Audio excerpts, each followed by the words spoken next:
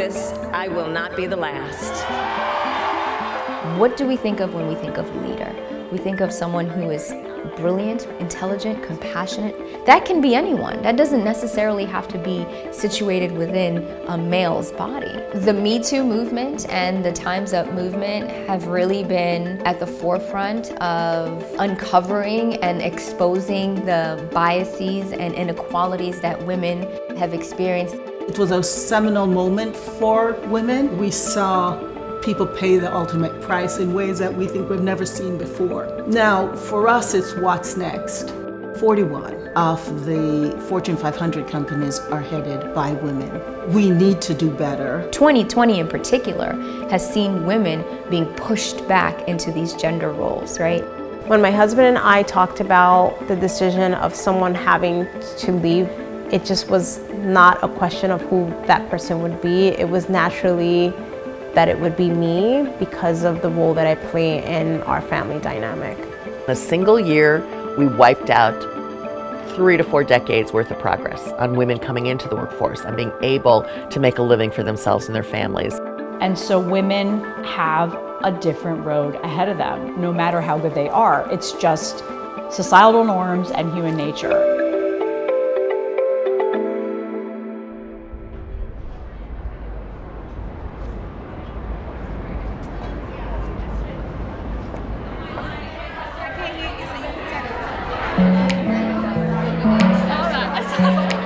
Luminary is an inclusive membership, growth, and career accelerator, as well as a collaboration hub for women, but we do not exclude men.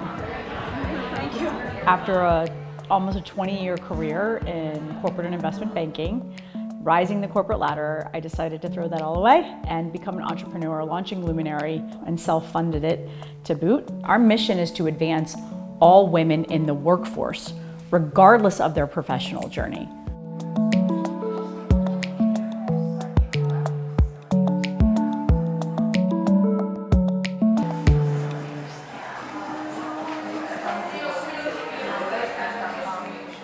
I think probably the first half of my career, it was just about doing well and doing better and being super competitive with my peers, which were mainly men, because I wanted to have that leg up. I wanted to be better. And I wanted to be better because I wanted to aspire to be a leader. I aspired to be a manager. As I sort of hit that second half of my career, that's when I realized that that womanness was at a disadvantage for me. I just knew that I had to compete. I was a competitor naturally. I was an athlete growing up. I had 2 brothers. And so that natural spirit was there, but it definitely hit you when you were looked at a little bit differently, right? What you wore, how you acted, but the labels that were put on you. You're emotional, you're aggressive, you're harsh, you're cold. I never, as a manager, gave any of that type of feedback to men, so why was I getting that? I think there were multiple times where I felt like others were being promoted when I wasn't, mainly because of those labels, and I just wouldn't stand for it. I was always the dissenter. Like, how can you say that to me? Like, what do you mean? Don't just give me a label. Explain what that means. And a lot of times that bit me in the behind.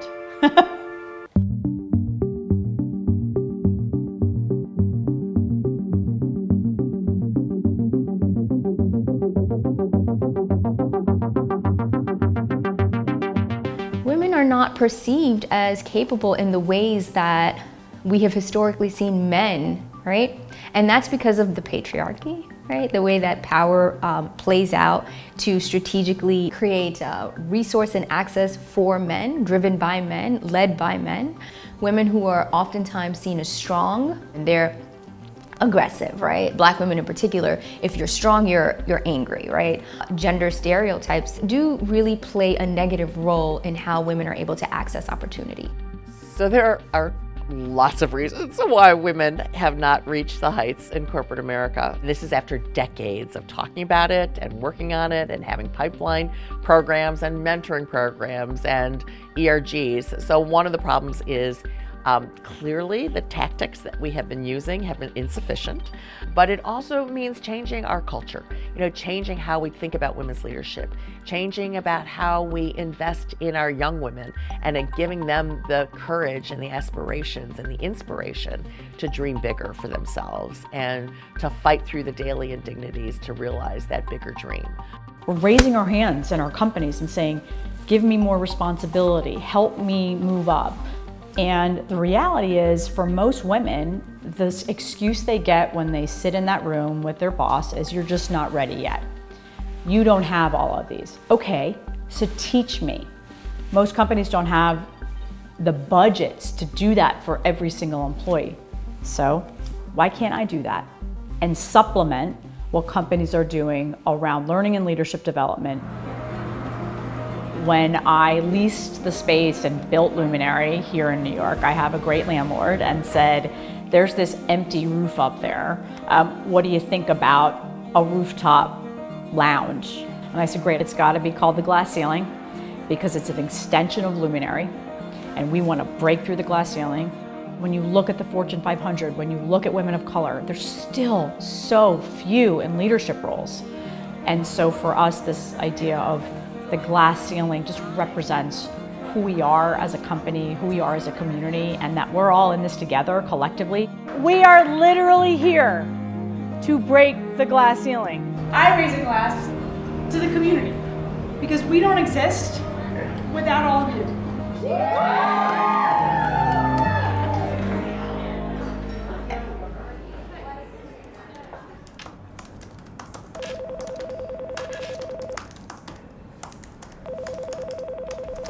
My full name is Madhumita Malik, and it means sweet friend.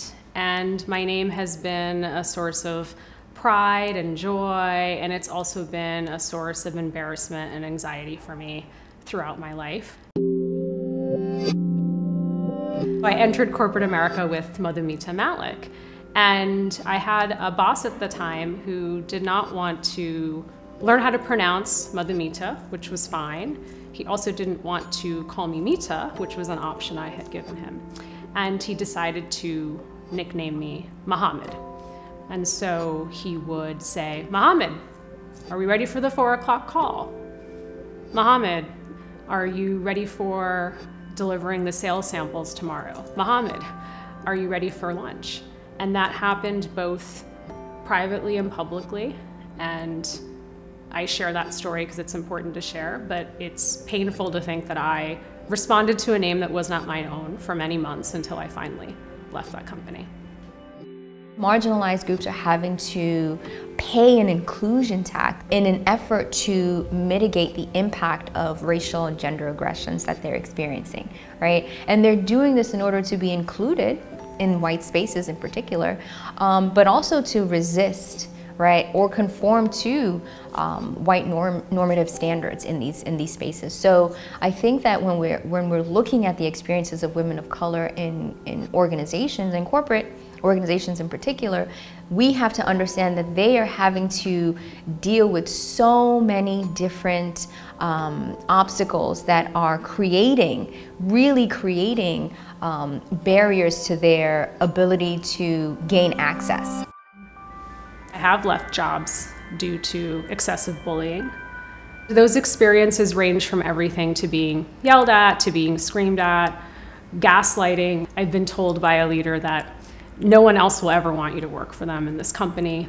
I gave you a shot. I have had my work product questioned, the integrity of my work questioned, and I've had my job threatened. I don't have enough fingers to count on the number of my hands on how many times credit has been taken or stolen from me. I'm sure many women of color can relate to. You put in the work and you have great ideas and solutions, and you're ultimately not the one who presents or gets credit for it. There is a 2019 study that showed that 40% of managers are women, and of that 40%, women of color only made up between 2.5 and 4.3%. The numbers really speak volumes about the experiences of women of color in corporate organizations. Women of color sit at the painful intersection, you know, as Kimberly Crenshaw has named it, of race and gender discrimination. And so they live with both of those forces coming at them. What's sometimes hard for women of color is they don't not only sit at that intersection, they get lost in the intersection. Because, you know, when, even as companies are getting better about, for example, counting and looking at their diversity data, when you start to ask, all right, how many black women do we have? I know up in our C-suite, the numbers fall off the map. I mean, I think in the Fortune 500 right now, there's 2 black women CEOs. A year ago, there were 0, right? So I guess we should be excited that we now have 2, or maybe it's 3. It's 2021. That's 3 out of 500.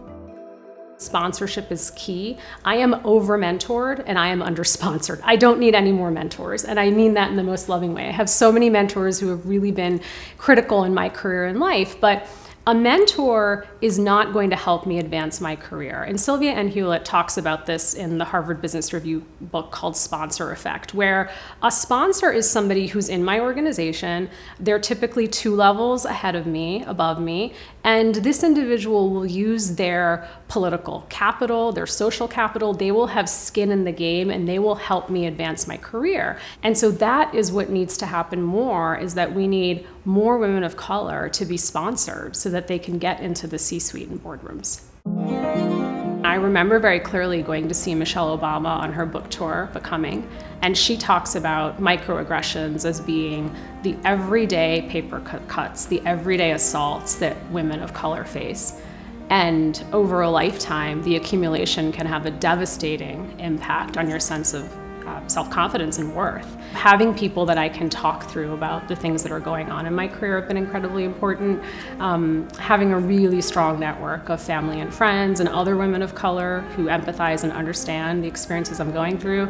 And I think there's nothing like children to help keep you grounded and realize what's important in life.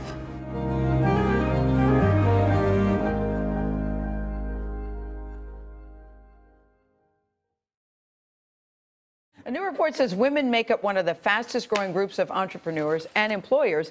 They include Sarah Blakely of Spanx. The tagline should be "Don't leave home without it," the woman who started the shapewear revolution, and Allie Webb, who is well on her way to following in Sarah's footsteps. Unlike the kind of ambitious woman in a book like Lean In by Sheryl Sandberg, who's trying to work her way up the corporate career ladder, a girl boss is someone who says, I'm not working my way up the ladder, like I'm gonna start my own thing. Some of the most notable girl bosses are Miki Agrawal, who is the founder and self-proclaimed CEO of Thinx period underwear. Emily Weiss, the founder of Glossier, which is a beauty brand. Audrey Gelman and Lauren Kassan were co-founders of The Wing. Welcome to No Man's Land. This is The Wing, a social and co-working space for women only. So they were trying to be exclusive, but they were held to account for not being inclusive enough. And that kind of escalated and exploded in this expose in the New York Times by Amanda Hess.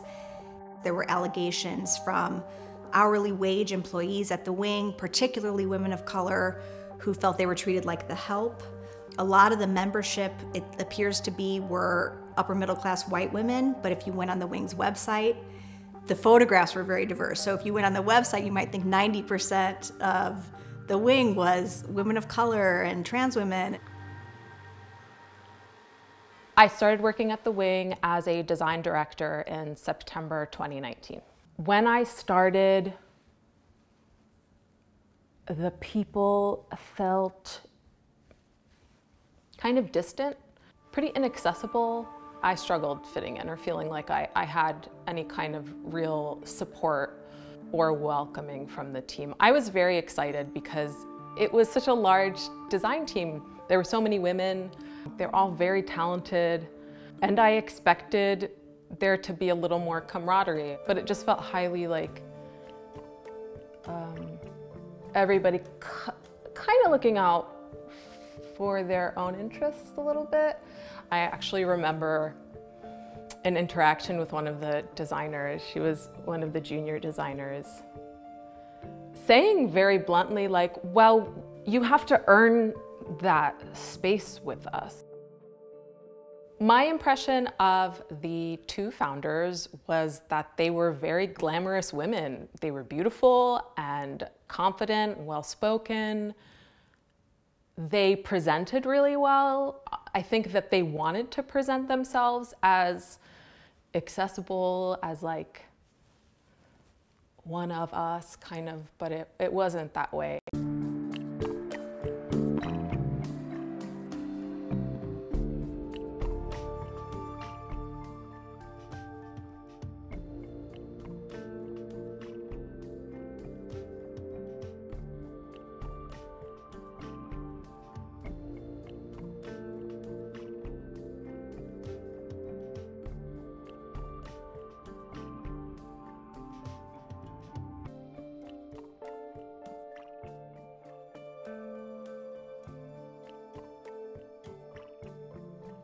What I think about the leadership at the Wing is ultimately their primary focus was growth,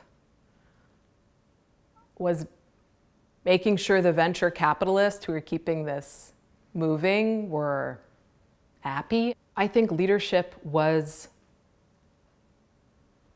phony.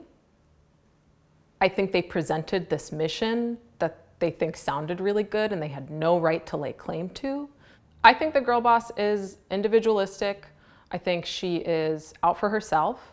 I think she is highly ambitious, to a fault.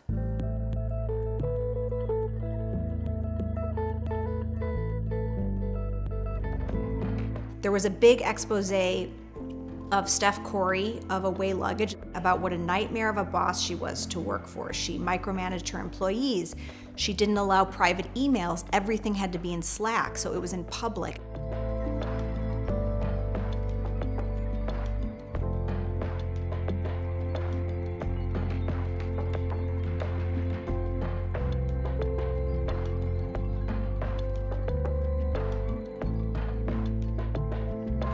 But if you look at Elon Musk or Jeff Bezos, it's very similar work culture at Amazon or at Tesla. There's extremely high expectations, but the way these men are written about is that they push employees to be their better selves. They're so brilliant, the employees say, I learned so much from working for this person. They're a complicated leader. So even in the media coverage of these startups, I think women are held to a certain standard where not only should they be ambitious, driven, visionaries, but also nurturing, compassionate, someone you could go to say, I have a health issue I need to deal with, and you could ask for time off or you could ask for financial support. And that's a lot. That's a lot of expectations for a founder.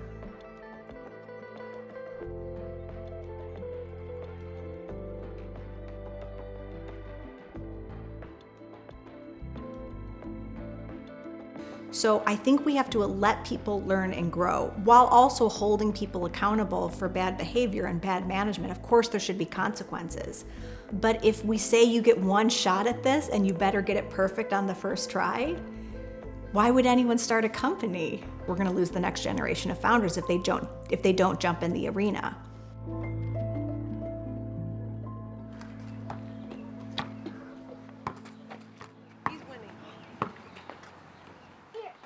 I was raised to be an independent woman, never depend on anyone. You go to school, you get a job, you make a career, then you get married, you have children. But you always stay independent, never depend on anyone. Now I was leaving my job and I was going to have to depend on my husband. And I questioned it every day, every day. I worked at L'Oreal for 17 years. My last role at the organization was an assistant vice president of HR. HR doesn't always have the best reputation. And my goal was always to change that perception of HR and be a trusted confidant and support system for employees who really wanted to grow their careers there. My husband is a correction officer, and when the pandemic started, we made the decision that he was not going to come home until we figured out what the virus was, because there is no such thing as social distancing in the jail. So I was alone. supporting my children. I had a child in pre-K, and while it's pre-K, it sounds like it's not a big deal, but you want to prepare them for kindergarten and you want to teach them how to learn. So there was rigor in that. And then my son in first grade, it was a very important year for him. My child was a bit behind where he was supposed to be. So my fear was he will get left back. School's very, very important to me and my family. And the fact of getting left back meant I failed my son, and I couldn't imagine that. I also felt a lot of pressure from my job. While we didn't have the type of layoffs that many other companies were having, there were some. These types of conversations where I have to let people go, this was hands down the hardest time, and I took it very, very personal. I remember the day distinctly when I made the decision in my heart that something had to give. That night I spoke to my husband and I said, I think I need to leave L'Oreal. When my husband and I talked about the decision of someone having to leave, it just was not a question of who that person would be. It was naturally that it would be me because of the role that I play in our family dynamic.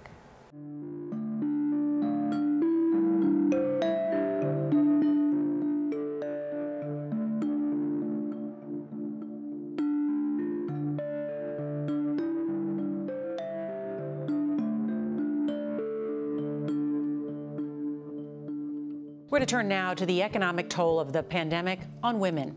The COVID recession is the first in which more women have lost jobs than men.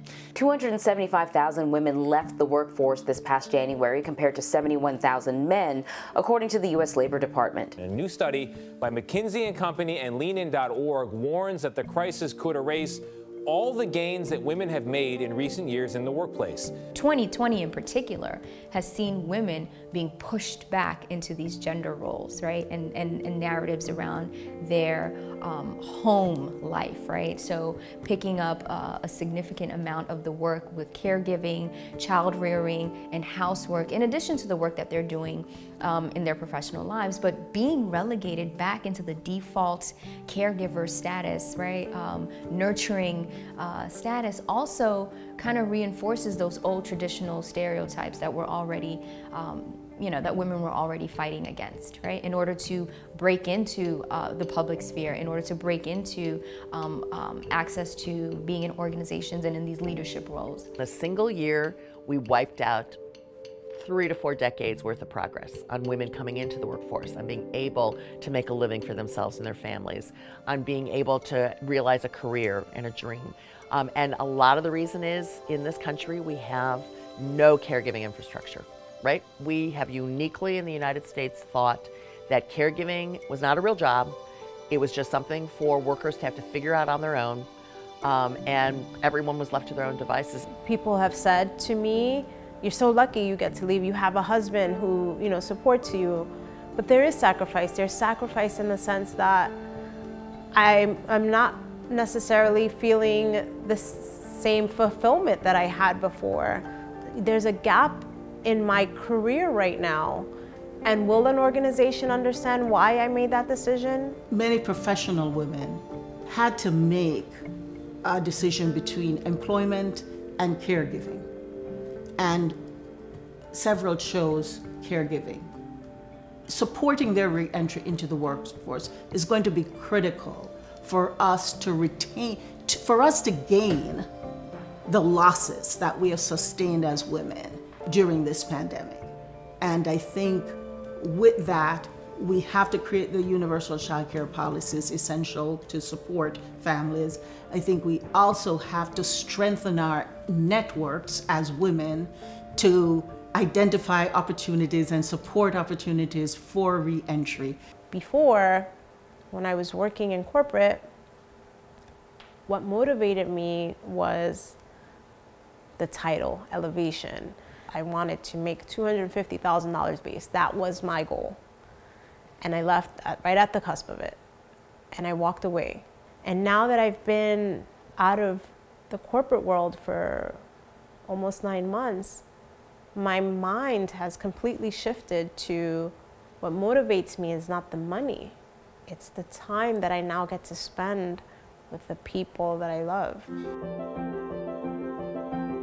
When people would ask me, how are you guys doing during the pandemic? I literally would say, I feel like we're rich. We have a home, we have food on the table, and my family's healthy. That's all we need, honestly. I think our progress in terms of women and leadership is slow across all sectors, but trending in the right direction. The issue for me is how do we accelerate that change and how do we sustain that change? And it's no one answer. We've got to make sure that we have the policies that ensure that women can become unfettered from caregiving roles in society. I think equally important is that we need to have men, cisgendered men, who stand up and speak for gender equity and against gender discrimination, and who speak for gender inclusion.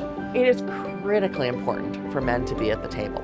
Look, in a world in which 94% of the Fortune 500 CEOs are men, we are not going to change the workplace if those men aren't at the table, aren't invested in it. So we critically need male leaders to step up and embrace these issues and lead from the top. I have been reminded that you take none of your gains for granted and that you have to protect your gains and then you have to keep advancing them.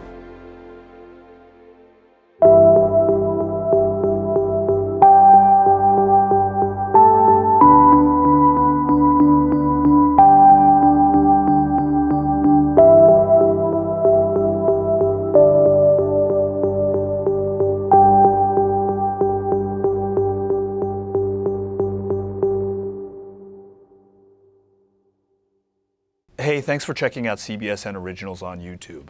If you want to watch more documentaries, download the free CBS News app on your phone, tablet, smart TV, or any streaming device. You can also subscribe to our YouTube channel by clicking down here. Thanks for watching.